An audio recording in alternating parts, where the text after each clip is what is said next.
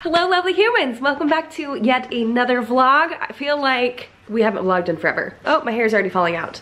It was my birthday a few days ago and my sweet husband threw me a little surprise party with some of our dear sweet friends. So we still have some remnants just kind of left over hanging out, most of which are just popped balloons on the floor. Today, however, is a very much gardeny, homesteady kind of day. I've got my working overalls on, which I love these things. Hold on one sec, watch out guys. These are from Duluth. Let me see. And they have like all the pockets. They're not form-fitting at all whatsoever, which I think is absolutely perfect. They don't stain.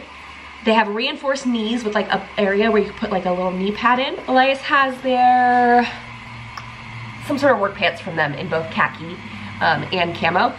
Just like all the pockets, all the things, just storage everywhere, which is so nice. And I like that they are stain proof. So I wore these when I knew, something was happening and I needed to fix my hair. And I needed to have stain proof clothing on, but I'll show you that in just a sec. What is happening? So on the to-do list for today, we have some Russian Bocking 14 comfrey, big old mouthful, that I need to plant. In fact, I should probably get it out of the fridge and get that ready to go. Although, do I need to soak it? I might need to soak this before I plant it. Basically, it's a specific type of comfrey, which is a healing herb, very cool in most circumstances. But this kind can be used for livestock feed. So, thought that was fascinating. Very much looking forward to planting some of that. I would love to be pretty much independent when it comes to all of our animal feed. We're currently not there, totally fine, but I think it's interesting and fun to keep adding on to it. The main reason I'm excited to be vlogging today, if you're over on Instagram, that is always where you're gonna find out information first. And this is no exception to that. Hi. We are gonna head out to the garden. Hi, baby. Look at this big old oaf of a dog. Can you believe he is only 7 months old? That is wild. I don't even know if I filmed him properly. Hi, baby. He's a good boy. Hi, Steve. And that is... we have goat babies. Hold on. Hi. A good boy. A good teddy. Look at them. Look at them. Okay, hold on.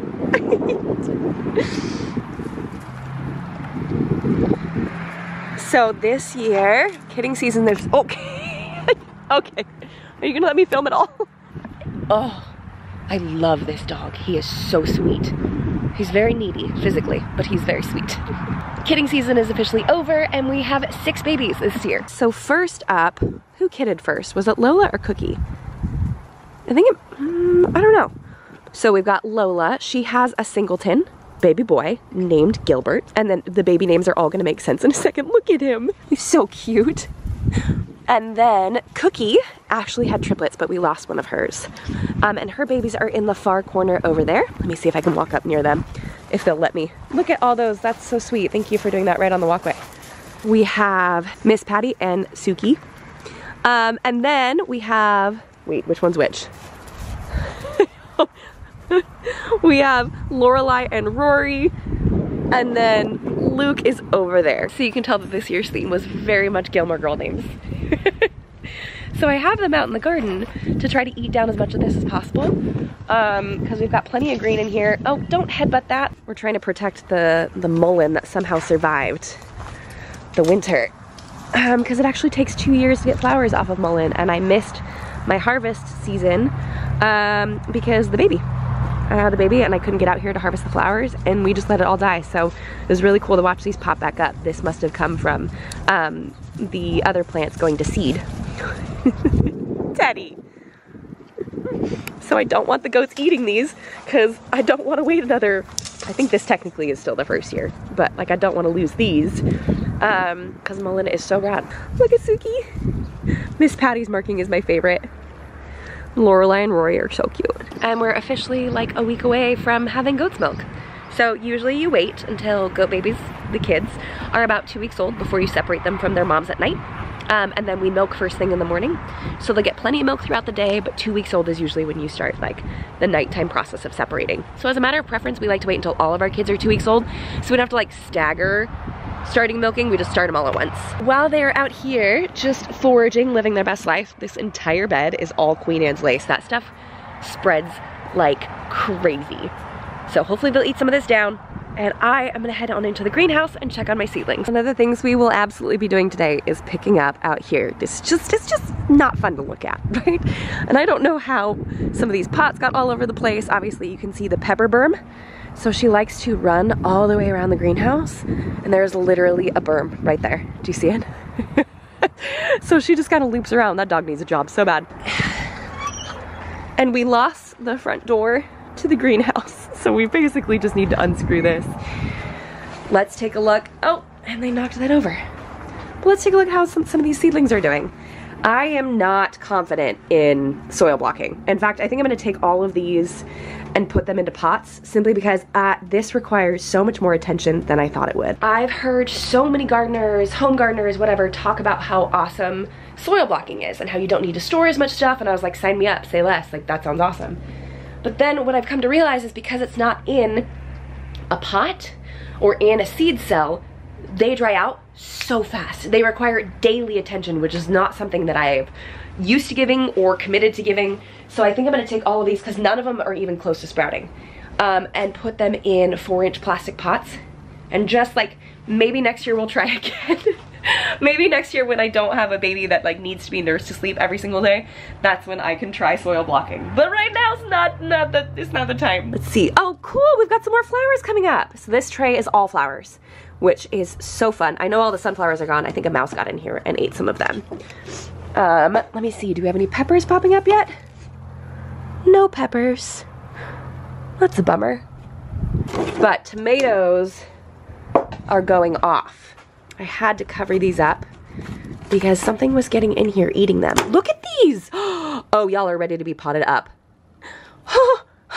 Okay, and I've also been trying to keep track of germination rates, etc., to see how they're doing. Heirloom's got no action. That's so sad. We'll give it some more time though, but some of these varieties are doing super, super well. I had more beefsteaks, but I think that mouse came in here and ate them. Straight down to the nub. So I should probably pot some of those up. And I, of course, have a second tray of tomatoes because I love tomatoes. Look at all these. Gorgeous. We've got Rutgers, we've got red pear, Marion tomatoes, one San Marzano's popped up. These are the best for tomato soup. I think because they're low water content, makes for a much, much better tomato soup. This is all herbs, and it looks like so far all we have is cilantro that's popped. Oh, and some rosemary. Oh look, and some tulsi, some holy basil popped up too. Yes! Oh, this is addicting, coming out to check in on your plants. White mustard, we're getting some of those true leaves coming up, so I'm probably gonna pot those up as well. Borage looks like it could use some watering. We got some ashwagandha popped up back here. And then this is all cauliflower, cabbage, and broccoli. So we got some popping up there as well. But these are nothing whatsoever. I've got artichoke, I've got asparagus, I've got melons, cucumbers, no action whatsoever. So I think we're moving those over to those pots. And then what do we have here? Mullein, but for some reason this sprouted up and then died back. So I gotta look into that, but this also looks really dry. So we're just gonna be doing some plant maintenance today, and moving those over into larger size pots, but I'm not gonna give myself the treat of replanting anything until I get some picking up done, because right now is the mess. In fact, like this I was using to kind of block this door, and now it's spilled over. We got lots of things going on. First things first, let's get moving on cleaning up some of this stuff, and I'll try really hard not to be distracted by baby goats. But I make no promises.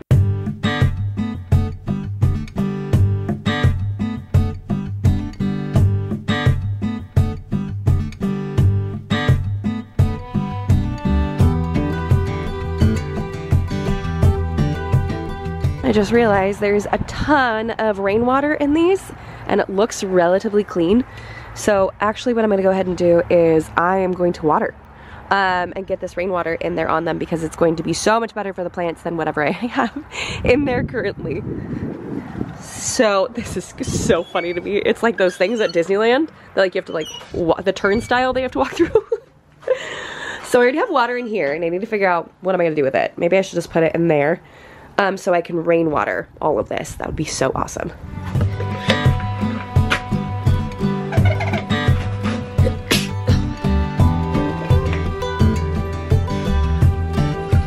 Well, that's not gonna work. Okay, well I might as well just use this water then.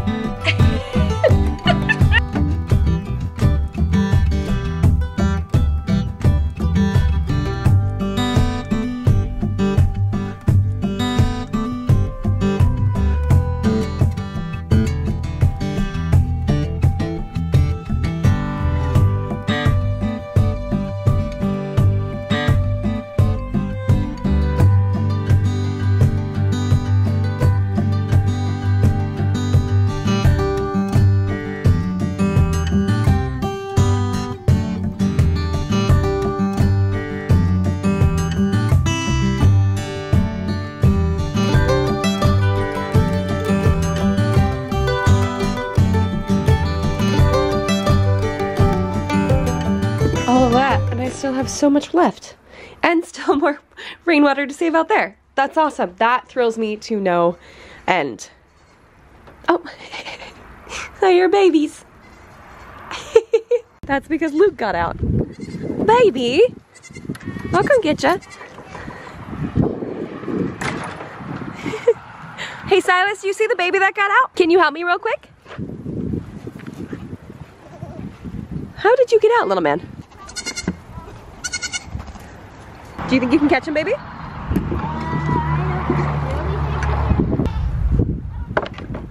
There you go. Keep it on the fence line, walk it back. Keep it on the fence line, walk it back. There you go. Good job, bud. Uh-oh. There we go. Yeah! Good job, bud. Thank you so much. Steve's got like a weed stuck in between his horns. Hi, baby. I know, but so it probably itches. There you go. Is that okay? Sir, this is how gates get broken. Steve! Steve! Steve! Oh my goodness. Look at those, look at those horn marks. You punk.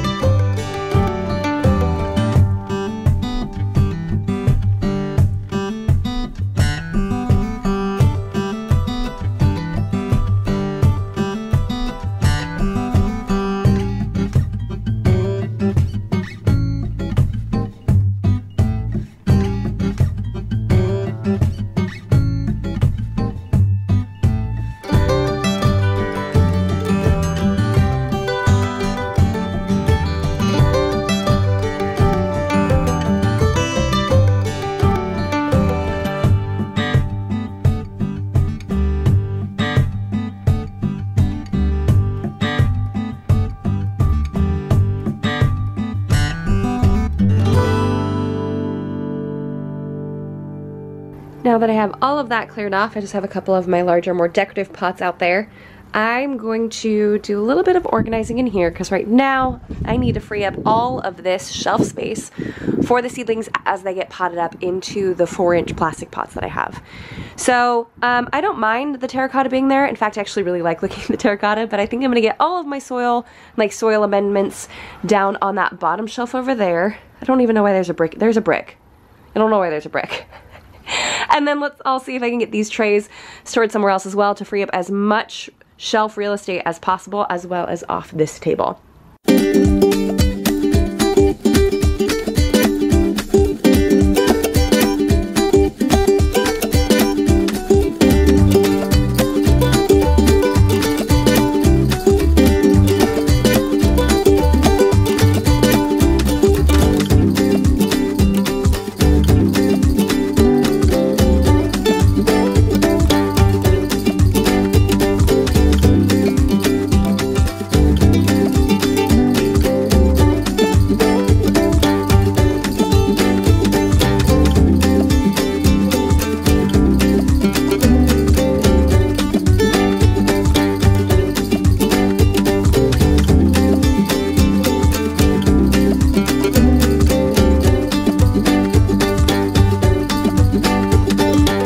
Let's go ahead and pot these bad boys up get them in some 4-inch pots because there's plenty of nutrition in the soil blocks. There's blood meal, there's bone meal, there is potting soil, but clearly my mix is just like sandy as heck. And if it requires daily attention, I'm just not in the season of life to do that. Maybe when I don't have, you know, a baby I'm breastfeeding.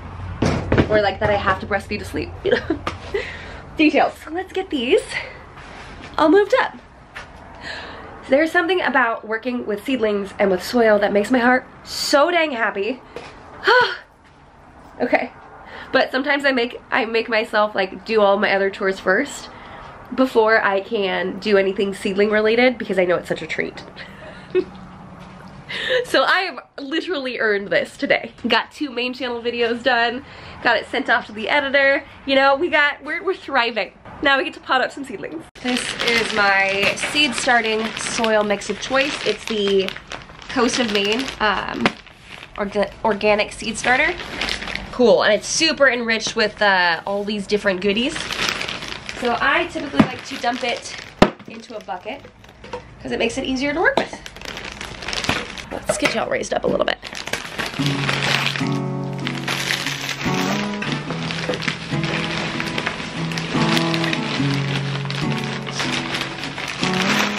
Good job, bud. All right, perfect.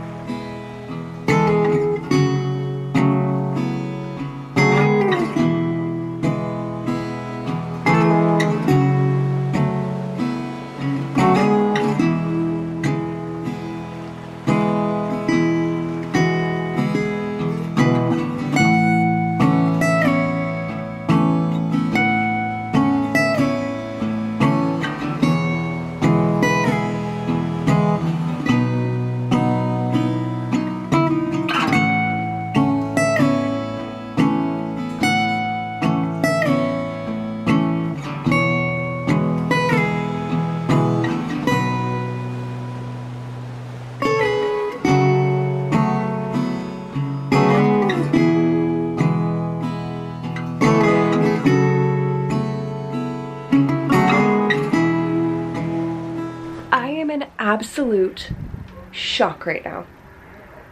I saw a bug in one of the seedlings and I don't know what it was in. Frankly, I have no clue. But I know for sure it's in these melons. It might have been in some of the other ones. And apparently it's called seed corn larva and it totally devastates melons.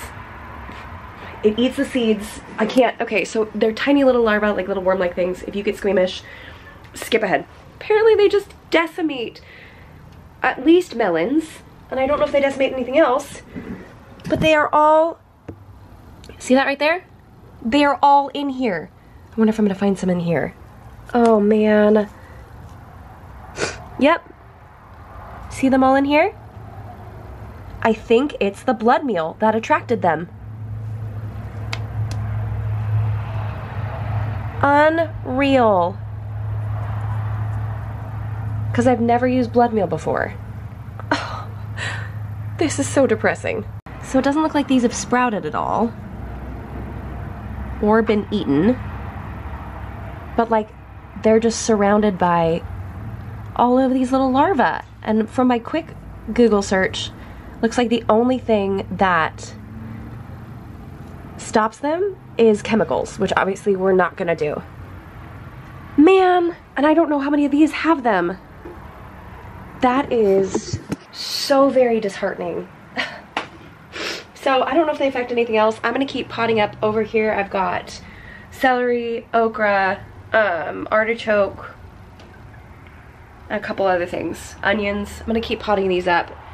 I'm pretty sure all of these melons are a lost cause. I just don't know if it affects the zucchini and the pickles. Why does it always have to be such a learning experience? Why can't it just be like, look, my garden's flourishing? What?